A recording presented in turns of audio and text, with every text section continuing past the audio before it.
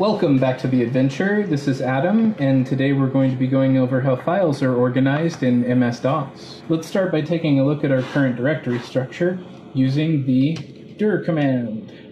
Now that we have a few directories created, we can move some files into them. First, we'll need to find some files to move. So how we'll do that is with the dir command, a pipe symbol, which is located above the backslash on keyboard that I'm using, followed by the word find, and in quotes, that's going to be our criteria, which in this case is the letters FI, like file.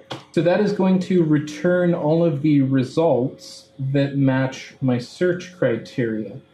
The pipe character is used to take the output of the dir command and pass it to the find command. Then find uses our parameter to list the results. I'm going to try to move all of them with a single command. And to do that, we'll need to use what's called a wildcard character. So I am going to move *.txt to C:\data. And then this is telling me all of the files that it moved. So now we can change directory to the data folder. And then we can type in dir, and there's all the files that we just moved. So we can go back to the root folder here, and let's go to the DOS folder, and we can type in dir, let's do *?xe,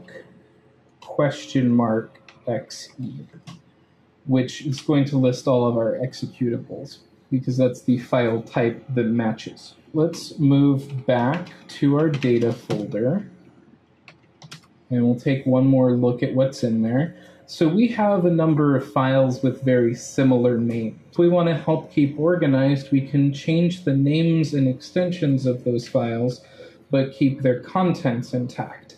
The interesting thing about DOS is that it doesn't care what the file extension is. There are some extensions that have a built-in meaning for DOS, such as the bat file that we've been working with, like autoexec.bat. It's short for batch, and what DOS is expecting in that type of file is a series of commands that it can execute.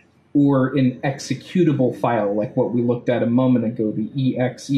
DOS assumes that is a program that it can open and run. So avoid using those types of file extensions when you're renaming the file. The demonstration here, we will copy file1.txt to report.may.